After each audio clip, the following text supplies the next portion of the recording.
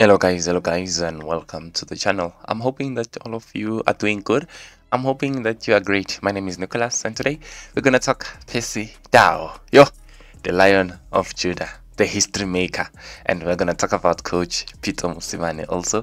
Before we go much into the video, don't forget to support me by liking this video, subscribing to the channel, and clicking that notification bell. It really goes a long way to help this channel to grow. I don't even know who to start with. I'm very impressed with both. But let me start with the congratulations. We're gonna congratulate Pitso Mosimane tomorrow. I'm sure, but today, congratulations to Percy.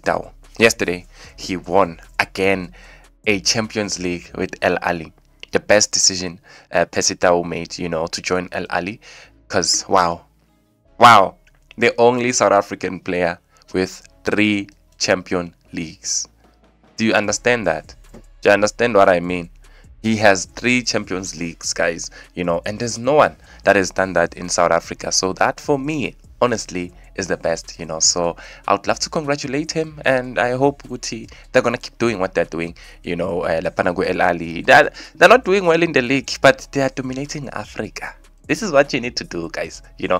For you to be the best in Africa, you do it like this. You keep winning the Champions League. This is the biggest continent, trophy. This is the biggest competition in the continent. So well done to Percy Mosimane, the Lion of Judah. Now I'm going to close it off with Coach Pitso Mosimane, who also obviously worked closely with Percy. Obviously, I think when Tao went to Al Ahly, I think it was Coach Pitso, that called him. Yeah, I think so. But let's continue, guys. Tomorrow Pitso Mosimane will play a very important game. I would love to congratulate him for winning his previous game. He scored Gama last minute, a winner 2-1. 90 plus 4 minutes to win that game 2-1, the winning goal. And tomorrow he's playing the last game in the Saudi Pro against Al Hazim. As you can see, his team is number 15. He escaped that relegation spot in the last game by winning. He has 32 points. So what does this mean?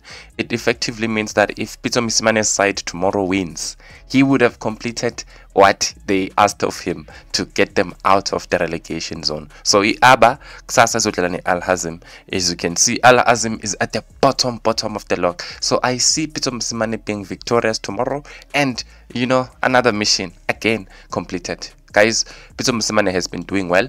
Let me remind you, he helped Al Ahly Saudi. You see, now they're third on the log. This team was not in the Saudi Pro last season. They were in another division which is lower than this one. He helped them to get to this league, and now they've been doing well. They even beat Pitso. I think they beat him 5-1 or something, So Pitso Mosimane is on a mission. He's a coach on a mission, and I don't know if his mission here is to help them get out of relegation zone, and then after that the contract ends. I am not sure. I know that he has been linked with Kaizer Chiefs also. We will see what is going to happen when the season ends, after tomorrow. But I'm very confident. I'm very positive. With Iksasa, I'm gonna come back here and I'm gonna be congratulating Coach Pitso for winning against Al Hazim and getting Abba out of that relegation spot. I'm telling you, he's gonna win tomorrow. So yeah, well done to Coach Pitso Jiggles. And Percy,